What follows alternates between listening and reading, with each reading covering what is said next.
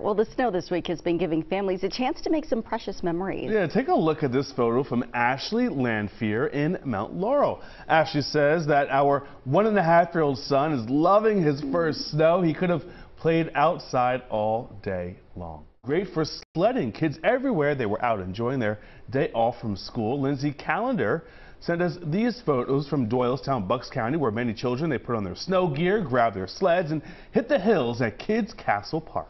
And check out this video from Rich in Bear, Delaware. Even with a fur coat, dogs could still use a little insulation. Check out this photo of Callie and Charlie playing in the snow. It's from Charlene Hayes in Fern Rock. Very nice. Check out this one now. A snowman from Xavier Reyes in Northeast Philadelphia. That's a nice little snowman. It is. Right? Xavier out there having some fun. I love it's good to see the kids playing in the, I live across the street from the park as well. And just seeing everyone out there, it's like nice. How some families are enjoying their snowy weekend. Shelly McGovern sent us this photo of their kids shoveling snow in Woodbury Heights there. But really, by the look on their faces, are they enjoying it? I think Shelly's enjoying them shoveling. Right. Shelly's like, look what I made them do. They're over it, right? I know. They're like, all right, take the picture already. Let's get inside.